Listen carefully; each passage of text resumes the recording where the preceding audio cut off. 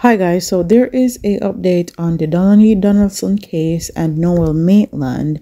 It says a credit card belonging to the missing social media influencer Donaldson was reportedly used at a popular hotel in Portland late last year by a female. Donaldson, 24, went missing on July 13 last year after she was last seen at the home of her lover, Police Constable Noel Maitland, 2 days early. Maitland, who was taken into custody 2 weeks later on July 27th, was shortly after charged with murder and unlawful disposing of the corpse.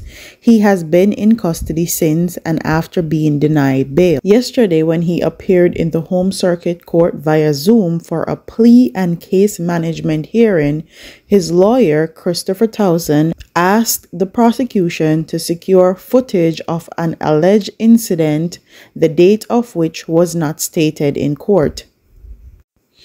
In the statement disclosed by the Crown, the credit card of the potential deceased was used at a particular hotel in the parish of Portland, and therefore we want to see the footage, the attorney said yesterday. The prosecutor, in response, said the information was not accurate and it was not a credit card belonging to Donaldson. However, she was interrupted by the judge, who instructed the prosecution to provide the footage. In the meantime, the defense confirmed that the prosecution had made full disclosure. The prosecutor, however, indicated that both parties were unable to agree any of the statements or facts as the case is based on circumstantial evidence. A trial date was subsequently set for April 7th, 2025, and is expected to last for 2 months before a jury.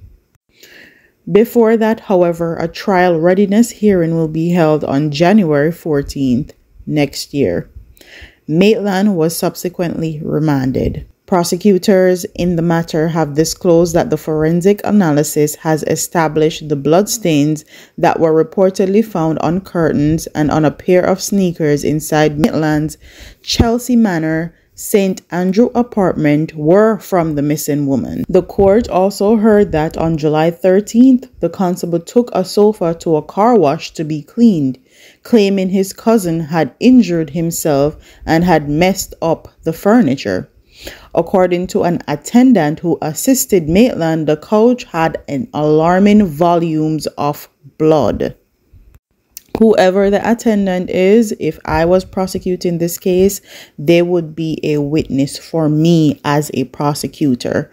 Okay? The alarming amount of blood that I saw would be something I want the jury to hear about from a second party.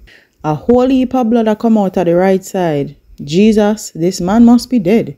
Him bleed out or this coming like them kill somebody in a this, the attendant is alleged to have remarked. Maitland is also alleged to have hired a truck driver to transport the couch and had also reportedly tried to trick his landlord into deleting closed-circuit television footage at his apartment. The prosecutor further revealed that a cell site analysis showed that Donaldson's mobile phone was last located on the network on July 12th in the vicinity of Maitland's apartment, and that the defense cell phone was in the same location at the same time. I don't know what they mean when they say they cannot agree on majority of the facts in this case as far as the prosecution and the defendant lawyer is concerned, Christopher Towson, because if they find blood on his shoes and on his curtain, that's not circumstantial. That's hard evidence. That's hard physical evidence, actually. Also, cell tower analysis placing both of them at the same place at the same time on the day she went missing is also not circumstantial evidence. That's hard physical evidence. Okay? Circumstantial evidence would be they can't find her. They don't find any blood. They don't find her cell phone being pinged at his house. They didn't hear the attendant say there is blood in the couch. they didn't see her enter into Maitland's apartment on camera and didn't leave. That would be circumstantial evidence if they didn't have any of those things and she just went missing. Then yes, that would be circumstantial evidence. But because they have Donnelly entering his house on the day she went missing and not leaving, him taking the couch out, getting it cleaned, them finding blood on his shoes and on his curtain, and him also trying to trick his landlord into deleting the footage of Donaldson entering his apartment.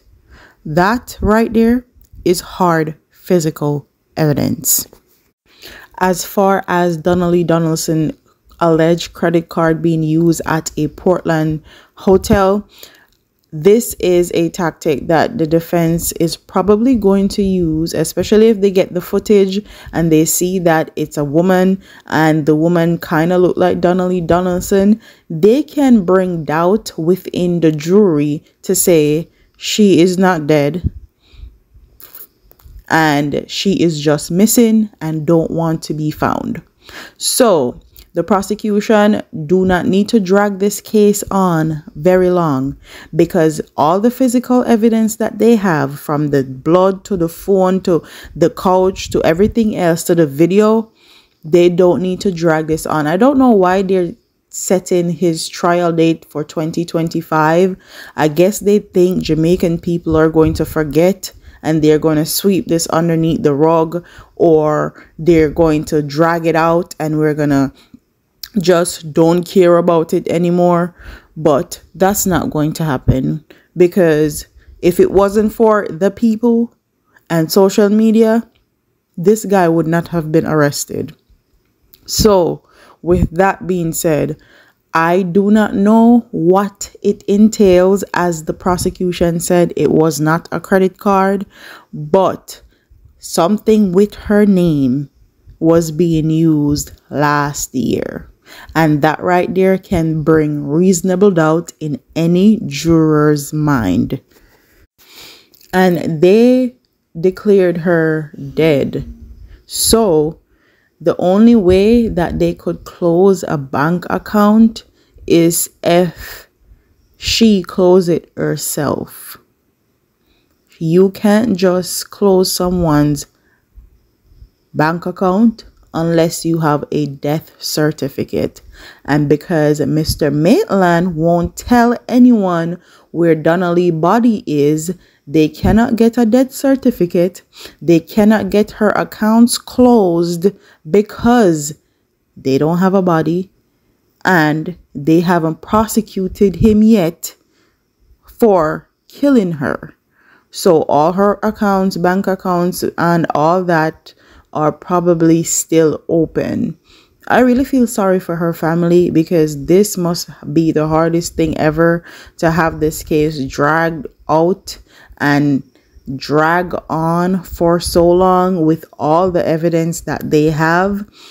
It's quite annoying, but the justice system in Jamaica is the justice system and we cannot do anything about it.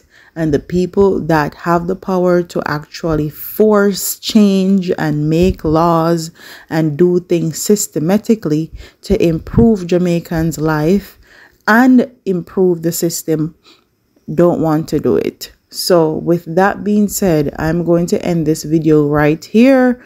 Tell me what your comments are in the comment section below, and I'll see you in the next one. Deuces.